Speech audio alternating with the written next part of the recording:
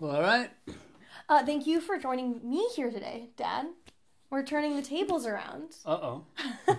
I obviously grew up in the sound world and know a lot about sound, while also knowing very little about the actual components of sound because I just picked up a lot of stuff along the way. So I thought it would be kind of cool to do some videos of Dad teaching me some very, basic sound things. And he doesn't know what I'm going to ask him today, but we have some drinks, and I thought it would be cool to have him teach me about a topic. So, Dad, I want you to go into That's today. Good. Oh, I'm glad. I made some Moscow mules. I want you to go in today the basics of cables and how they work, why they're built, the way they're built. And yeah, I just thought that would be something that I have no idea. I know that they work and I know what cables work with what, but I don't know why there's the 3-pin XLRs and I don't know what the cat tail, why it has all those little things. I build them. I build so many of them and I don't know why they're built the way they are built. So I thought that might be kind of cool. I would love to dive into cables. There's a lot of cables out there. So want to just start with XLR? XLR will work. That's a good one. That's a really, it's a good cable. All right, cool. We'll go grab some stuff and... Well, I'll just do it right now. Oh, he's just going to go grab it. I'm going to grab, and you know what would be nice to do, and let's set it up, is if we're going to do it, maybe we should do the GoPro. Okay. Cool. So then why don't we set up a little scene and we'll come back. Okay. And pause. Okay. We're back. We're going to look at some XLR cables. Yeah, we'll get into how XLRs work and why they exist in the way they do.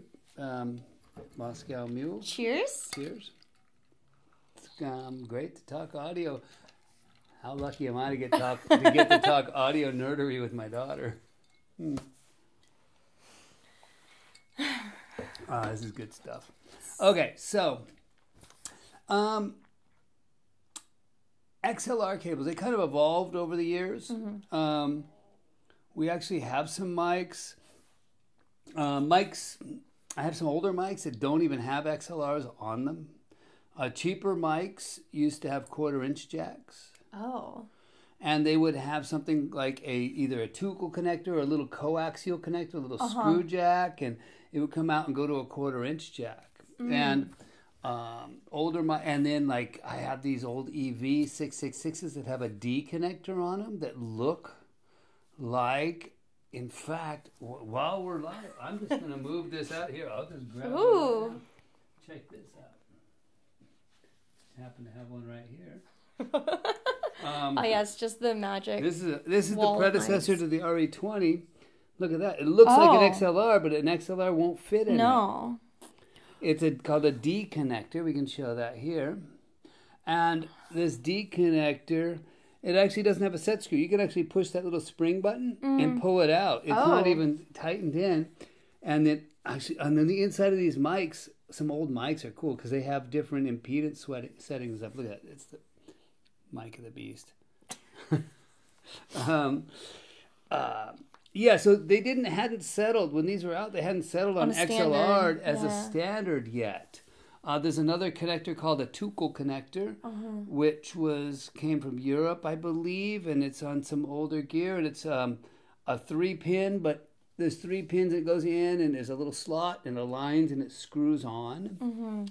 So it's kind of cumbersome of evolution over the years, and then it's standardized on the XLR. And I believe XLR is just, I haven't looked it up, but I kind of vaguely remember it just being a model number from Canon. That's it's crazy. It's a part number, and it just Frigidaire, and it's stuck. That's really. I always assumed that it was 1 pin was the X, 1 pin was the L, 1 pin was the R. That's funny, yeah. But I don't even know what XLR stands for. No, I don't either. That's probably somebody would know that. Maybe comment, let us know. Yeah. Okay, in any case, let's look at what evolved here. Here's a microphone capsule. This came out of I think a Shure 55S, one of those like mics that I've got sitting over on the thing, the kind of bird cage looking mics. Yeah. There's a newer version of the 55. So you can see that there's a screw in the middle, and that just holds it together. Mm-hmm. And then there's a red one that's marked with some red Sharpie, and then another one that's not marked with a Sharpie, and another one that's got some conductor that goes to the screw. Mm-hmm. Very high end. So this is the ground, and the ground is just going to this metal housing. It connects to the outside of the mic and it acts as a shield. It doesn't do anything as far as carrying the signal. It just prevents problems from happening. With electrical stuff. Mm-hmm. Then one of these attaches to an end of an electrical... I don't know if that comes... Oh, yeah, there you go. There's the diaphragm. Ooh. Now, remember that sound we heard in that other video where we heard that sound? Yeah, that's so much... Pop, pop, pop. That sound, that's a resonant tone. Okay, so there's a coil of wire in there, and the coil of wire attaches one side to here and one side to here. And when that coil of wire moves in the magnetic field, because there's a little ring sitting in there, it generates electricity. Mm-hmm. Well, on the current wiring of XLR cables, which hasn't always been, we use pin 2 hot. Mm-hmm. Okay. Now, pin 2 hot, now this red terminal should be the pin 2, which means a positive pressure. Oh. A positive pressure moves this inward, and a positive voltage in respect to the up shows up on this terminal, which makes its way through some wires and shows up on pin 2. And the negative voltage, when you push on it, shows up on pin 3. And now when you make a sound, it goes in and then out. So the first, remember we see it on the scope, that first pulse is positive versus negative, and then that goes all the way through. So those are pin 2 and 3, and that's pin 1. So 1 is ground, 2 is hot, 3 is cold, but it's also a hot wire. It's in polarity, out of polarity, and ground. Mm-hmm. And so then those go into the connector. And then we can see pin 3 is always the one in the middle. Yeah. Ground is on one side, hot's on the other, or plus, or in polarity, out of polarity. Yeah. I always remember it as, because when I'm soldering these, I go, Twed. This is the Twed one. So the second pin is red. I haven't heard that, but it's great. Ground is 1, 2 is Twed, 3 is the other one. So part of the reason old mics used to, not all conductors from connectors or cables for mics are 3 conductors. Mm-hmm. Old mics used to use just a standard 2-pin, like a regular quarter-inch jack. And you can convert from one to the other by tying pin 3 to shield. So this is basically ungrounded. It's grounded. It is grounded. Pin 2, pin 1 and 3. I see. Okay. But the ground just is not like the ground. This is always the ground, and pin 3 is tied to ground. Got it. Okay. So that makes an unbalanced cable. An unbalanced cable, one of the beauties of balancing, what balanced cable is, they take all 3 conductors. They take the shield and the 2 conductors, and they run them all separate down the cable. Yeah, okay. The shield protects it from noise, and then the 2 conductors. When it gets to the mic preamp, when it gets to the input of the console, now what do you do with it? You've got the ground. Well, the ground is just a protector. Yeah. Then you've got these 2 signals. Well, what it will do is it takes one of the signals. It takes the ground as a reference point. It takes one of the signals that's out of polarity, flips it in polarity, adds it together. It looks at, actually, let me rephrase that. It looks at the difference between those 2 signals. Oh, okay, got it. It looks at the difference and then amplifies the difference between them. And this is kind of like how we were talking about radio waves working, in a way of sending that super directional. You're talking about modulation. Yeah. Similar. You draw a line there. I'll have to think about that. So if we can come back to that at a different time. Yeah.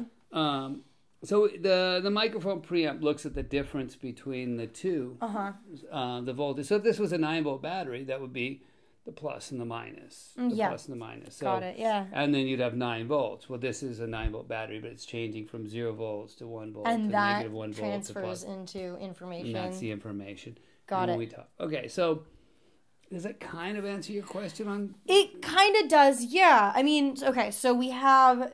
And I'm still not completely clear on why this is not as good as the XLR, but I understand why the XLR is the way it is. Yeah. No, I mean, that makes a lot of sense. Okay, another aspect of the XLR is... The XLR is the 3 conductor, not necessarily an XLR. Now, the XLR is just a really robust connector. It's just a really... solid. Yeah, it connects, it clips, it locks, it protects in the environment. You can drop them, you can bang them, they don't mess up. So it's kind of evolved to be the pro audio preferred. Yeah. But any 3 conductor connector will work. Yeah. Now, one of the beauties of this is that if on the old mics, they would just tie these 2 together. They would have a plus and they would tie the minus and the ground together, and there would just be 2 conductors. But with an XLR conductor, an XLR cable or a 3-pin cable, if noise gets influenced upon it, and you have 2 wires, and they're equal and opposite, and noise shows up, and noise is the same noise shows up on both of them. And the input to the mic preamp is looking at the difference between the 2, but the noise is the same on both. Which I would love to know how that works on another video, because that's also mind-boggling, but that makes sense. The the 3 conductor it's called a balanced line. The balanced lines have a noise canceling aspect. So, which we wouldn't see on something like this. Actually, on this on this one, because that's a 3. On this one, you wouldn't. Yeah. Got it. Because this is a more refined 1/4-inch jack. This is just another 3-pin connector. Okay, this so will that's replace. Just, you could use that instead of an XLR. Yeah, it just doesn't lock. It doesn't lock. And as then well. they have locking 1/4-inch, but then they bend. Yeah. So it's just. But you could easily replace. So that works just as well. It's just on the road, it's not as useful. This has been the standard, but you can go to a 1/4-inch TRS, tip ring sleeve, or a TS, tip sleeve, where you've a 2 conductor cable. That makes sense. Now, then it gets a little more tricky, because this same connector is used for headphones, where headphones are ground, right, left, and if this is used for a mic cable, this is ground, out of polarity, in polarity. And if you plug headphones into a balance line out, you get in polarity in one ear and out of polarity in the other. So so there's 2 different usages. That's so interesting. The same connector is used for multiple things. And you can do the same thing with XLR. You can use it for a headphone cable. So it's really handy if you need a long headphone cable, is to convert the 1/4-inch to an XLR, run a really long mic cable, and then convert it back to 1/4-inch on the other side. That's and you can cool. use mic cables to make that makes long sense. headphone jacks. That makes sense. Cool. Wow. Mind blown about XLRs. Awesome. Cool. Well, that was successful. Cheers. I learned things. I hope you've been making these cables forever. Yeah. And you make the and in the cattail stuff and the sound tool stuff you make. That's really interesting, because they don't, with RJ45 cable, you've got a shield, and then you've got the 8 wires inside, not the Super Cat sound cable, but the regular Super Cat cable. And those individual pairs, there's no shield on each one. There's only a shield overall, right? Yeah. And it totally relies purely on the twisted pairs and the balanced lines to stop all the noise. That's like gonna be the next video, because I don't know what you mean. It's wild to me that they can just pick up sound that they just want to. So we need to go into that, but that's a whole nother video. Oh, just like noise can get on them? Yeah. How does it get there? How does it get there? We should talk connected. about it. It's not connected, but that's a whole nother video. All right. Well, we can set up some tests for that too. It'd be fun. Cool. All right. All right. Thanks, Sam. Yeah. Thank you. All right. Bye, guys.